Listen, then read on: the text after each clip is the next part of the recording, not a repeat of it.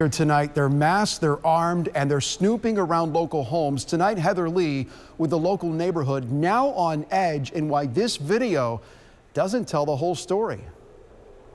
It was an alarming Monday night for neighbors in this holiday subdivision. Not scared, but we're going to protect our own. Watch as these two people creep around a home in Colonial Hills and peer into the back door. With their faces covered up by masks, one of them pulls what appears to be a real gun out of their waistband. Kevin Missigman lives nearby and says it looks as if both are teenagers. And this is a small, young individual that shouldn't be out there doing this. And it's not, it's just, that's the scary part about it. It's somebody's kid. We don't want anybody to get hurt. This video time-stamped just before 11:15, with the folks living here inside sleeping. The homeowners say they woke up after they heard a gunshot coming from the front of their house. They say when they opened the front door, they found a shell casing. That's when they checked their phones to find out what their cameras caught.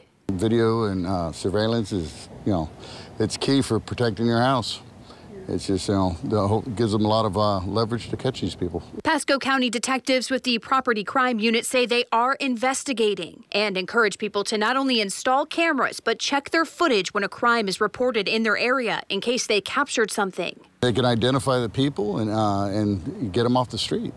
So that's the main thing. I mean, we just want it to stop. We don't want to hurt anybody. If you have any information about these two, call Pasco County deputies. We posted that information on abcactionnews.com. In Pasco County, Heather Lee, ABC Action News.